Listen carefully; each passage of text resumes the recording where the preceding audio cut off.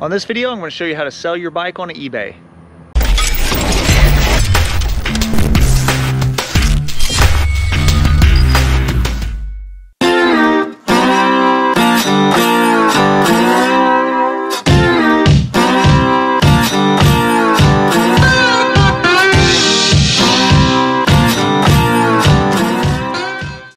Okay, so first thing you're going to do is you want to go to the eBay app after you download it. I have it right here. So you're on the home page. Up at the top left, you have the little menu. Click that. If you look down at the bottom here, you can see where it says selling. All right, you want to click on selling. All right, and then you want to click on list an item. All right, so you click on list an item. Now you're going to just describe what you're listing. We're going to sell a Santa Cruz Blur. All right, okay. All right, and just go for search here, and it gives you some recommendations here. And I would actually do that. I would use one of the recommendations because one, it fills in a lot of information for you, and it helps you find out how much bikes are going for right now. So I'm going to click this one that's right here, this orange one that says Santa Cruz Blur extra large. Click on that. All right, as you see there, you want to sell yours, so you click the blue button there, it says sell yours. Now you're going to go through the details of it. So we're going to sell a used one. All right, now it pulls up here and you'll see it'll have where you can add some pictures. So click here, you want to select from your gallery, and it's going to show you your last couple of pictures. I think it's like 12 or 13, well, it's more than that. So it shows you a lot of pictures. So what you want to do is just go through, click all your pictures that you want to add to it. All right, and then you click upload. Now it will automatically upload this. All right, and you can click that back arrow and go ahead and start editing things while the pictures are uploading, which is way better than it was in the past. Now on title, your title, I would include the year if you can. So include the year, that way people know what they're getting. And then the make and the model of it. This is not a new one, so you don't want to have that there. You do want to include the size of it though, so that way people know what they're looking at, the size, so they know if they want to look into it more detail or not. Also, if you have components on it that are really good, let's say like some SRAM Eagle X01 or something like that, you want to add that too in the listing. That helps it get discovered by people. So just add SRAM Eagle. You also can, if you have carbon wheels, put carbon wheels. And a lot of this, what this helps with as well is it helps with the algorithm, and I'll show you in a second. So go ahead and put that in there. Now subtitle. You don't really have to have a subtitle. That's just if you want to add some more information in there. eBay does charge a little more for that. It's not a lot, but I think it's like 15 cents or 50 cents. I can't remember exactly, but it does charge for that.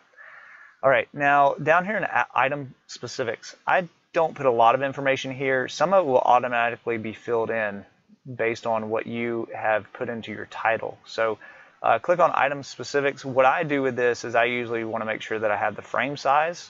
Also, I like to put the wheel size, all right, and then material, I like to do the material as well. That way people can see it real quickly. Now, everything else is really, in my opinion, kind of just, you don't have to put it in there, but you can. Those are the big things that you want to put in is like the frame size, wheel size, material. All right, so we'll go to the next, and that's going to be the category. The category, you want to have it on bicycles. You only want one category. If you pick more than one category, eBay will double charge you the fees. All right, so just do one category. Now description, eBay automatically fills in the description from your title. So you also want to include details of like what is actually on your bike, also any imperfections, any marks or anything like that, and be upfront with people. Don't try to hide something. No one wants to be surprised negatively when they get the bike from you. So list everything that you have on the bike. Also, if I were you, I would list the link to the site, the manufacturer site. So if people want to look into more detail on the bike, they can click and see that. Like, let's say they want to see what kind of seat post it has, what size seat post. Obviously, you don't have it listed here. You have the link. They can go and they can find it pretty quickly. Now, pricing. There are several options on eBay with pricing. eBay owns the patent for auctions online. That's why no one else really has auctions online. So you can use the auction format if you want to. I really don't like the auction format, but I'll run through it real quick. You have a starting bid, which is obviously where people start their bid. You have the duration. Usually if you're going to do an auction, I would recommend going as long as you can. 10 days. That sometimes eBay will charge you a little bit more for that, but the reason why I say 10 days is because you're going to get more exposure in those 10 days. You can also take offers from people, so you can actually allow it to people to do offers. You can also, basically do no offers. It's up to you. You can set a reserve price. So let's say right now we have it at $12.28. You can do a reserve price here, and let's say you don't want to take any less than 2,000. So you can do that if you want to. That's an option. You can also schedule the start time as well. Easy pricing is pretty cool. This allows you to lower your bid every time you have to relist it. So let's say that you're starting it at $12.28 and it doesn't sell in the 10 days. They will relist it for you and bring the price down 5%. Now, like I said, I don't really like the auction style too much. I like the buy it now style. So I'll unclick the auction style here. All right, and then what it does, it gives you the option of the buy it now. Now, buy it now, you can see there's a trending price here, and this is pretty cool. eBay actually has included this recently. In the past, you'd manually have to go in and see what the bike sold for, but if you click the little graph there, it will show you previous bikes and what they have sold for. Now, obviously, we don't know all the details as far as what they're built up with and everything, but it gives you kind of a ballpark idea of what they are going for. So that's pretty cool.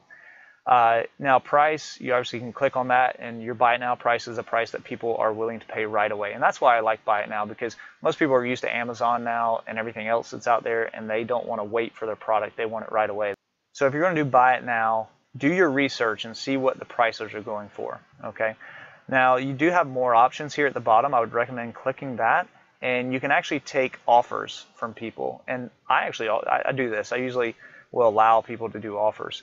And then when you click allow offers, you can actually set a minimum amount. So let's say you have it listed buy it now for $3,000, but you don't want to take any less than $2,400. You can put $2,400, and then what will happen is they will automatically decline any offer below $2,400. You do have easy pricing with buy it now. This is pretty cool. This is after 10 days, it will bring the price down 5%. You can do a scheduled start time here at the bottom. I don't usually do that. I know eBay does charge a little bit for that as well. Let's say here that it's saying my price is $26.91. I believe I can get more than that, because sometimes the algorithm will include frame sets instead of just complete bikes. So like I said, do your research. Let's say I want to get $34.99 for this one. Okay. All right. And then offers, I'm going to say I don't want to go below $2,800. No, we'll just do that. So there you are. Okay, so you have your pricing here, and we have buy it now. Click the back arrow. Now you have delivery here. This is where you set up your shipping. So you want to click on this, and you want to put in your information, the package details and everything. We're going to say, since it's a full bike, I don't have it packed up yet, but I've shipped a lot of bikes in the past, so I kind of have an idea of what it's going to weigh. We're going to say it's about 35 pounds, and we'll throw just 6 ounces in there. And once again, this does not have to be exact. It does help eBay kind of come up with a price for your buyer. So, you do have that. Length is going to be somewhere around 51 inches, width 10, height 25. Okay. Now, if you go back here, then it's going to have a shipping service. You click on that, and you have a list of shipping services here that you can pick. UPS and FedEx, if I'm selling a complete bike, those are the two I go with. All right. And you notice here too, be sure to look at shipping cost. See where it says free for buyer? That means that you have put free shipping on there. All right, so click that, and you can either, if you want to pay for it out of whatever you sell it for, you can, or you can pick, basically the buyer pays for it based on the calculated shipping of eBay. The problem with this is eBay's calculator is sometimes wrong, so it will overinflate the price. So someone's bidding on your item, and it's saying that it's like $300 to ship it, and really it's going to be only $75. So sometimes I don't like to use the calculator because it can inflate the numbers a little bit. So at the bottom you have buyer pays flat shipping. I usually do this, and I'll put around $50 to $75 in there. If you're shipping across the country or somewhere far away, obviously it's going to be more than that, and you may lose a little bit, but hey, at least someone bought the bike. You can ship internationally if you want to. Bikes usually, you can do it.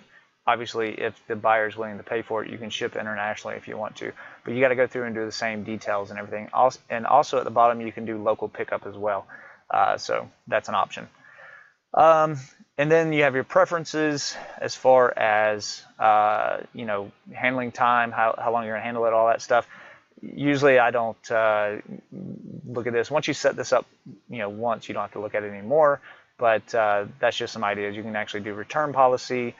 If you do a return policy where you're allowed to do a return, eBay, the fees will be a little lower, apparently. So,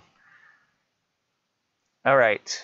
Now you can boost it if you want to, but this is going to cost a little bit extra. It's about a 3.7% rate. So if you sold it at, you know, $3,500, that's going to be a $129 fee. So just as a heads up there. All right, and then you go down and you list your item. If you're doing a buy it now, they do usually charge a little bit for listing it, and then you have a final value fee, and we'll talk about that now. Okay, so let's talk about some of the negatives of using eBay.